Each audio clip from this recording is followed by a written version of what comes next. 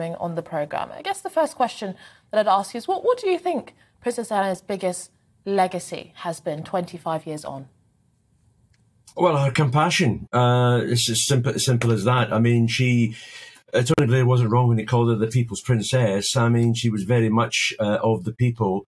And I mean, I remember being in a room with her where in the early morning, a young mother was nervous about meeting Diana, and Diana came in. She was a few minutes late and immediately went over and said, "I'm really sorry, I'm a bit late. I've had trouble getting William and Harry to school." Now, immediately she broke down the barriers, and you're no longer the princess and the pauper. You've just got two young mums talking, you know, as two young mums would talk. And that was her, you know, her gift. She was able to sort of just break down all the barriers that, if any barriers existed between the, you know, the top rank or the bottom rank or the middle rank.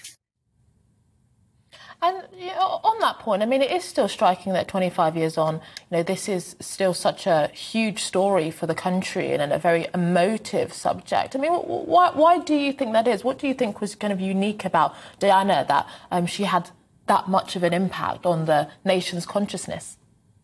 Well, the very fact you and I are talking about this 25 years after, and you know, other people are, other programs are, just goes to show just what an iconic woman this lady was. I mean, she was a fantastic woman. I mean, she had her faults, like everybody. We all have her faults, and she had her faults, but her good deeds and everything else far outweighed the faults that she had.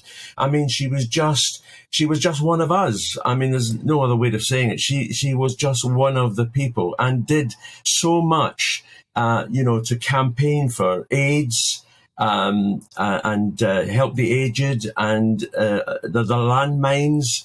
And it was a complete contrast to when she first came into the royal family, that she really didn't enjoy the opening of various things or whatever. But once she got down to learning about causes that she really wanted to learn about, she was an expert. I mean, there wasn't anybody who could beat her on anything to do with landmines. She was a total expert. And this is the remarkable bit about the woman, that you know, she cared so much about some of these causes and highlighted them